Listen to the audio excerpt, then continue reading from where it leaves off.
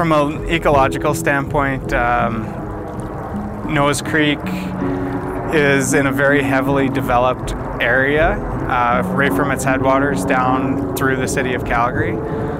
So it's fairly channelized. Most natural streams you'll see meandering patterns which create different kinds of habitats.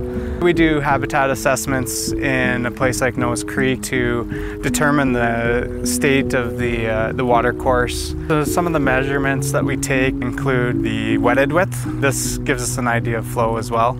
Water quality, and then we also collect information on fish community using various methods like angling or electrofishing. So water quality, that includes pH, dissolved oxygen levels, temperature, and conductivity. So dissolved oxygen is a major one, particularly for trout species, which we just found in Nose Creek. The lower end of Nose Creek does have DO concentrations in that suitability range for trout. With the riparian area, it's quite small and tends to have quite a bit of development through it.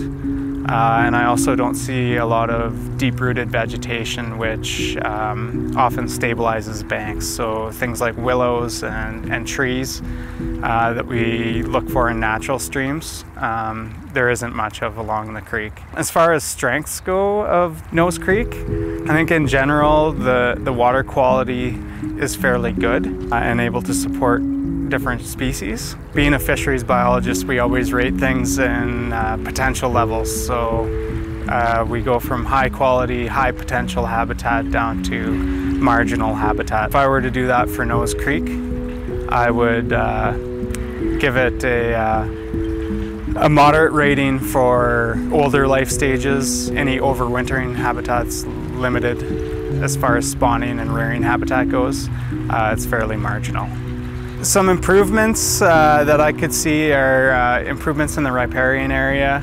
So adding some of the deep-rooted veg that I was talking about with willows and trees. Where we have seen bank armoring done, incorporating those like willows into the riprap that's been installed can be quite beneficial. We may not get much out of Nose Creek as it is right now, but I think there is potential to improve it as a fishery, and I think there is potential to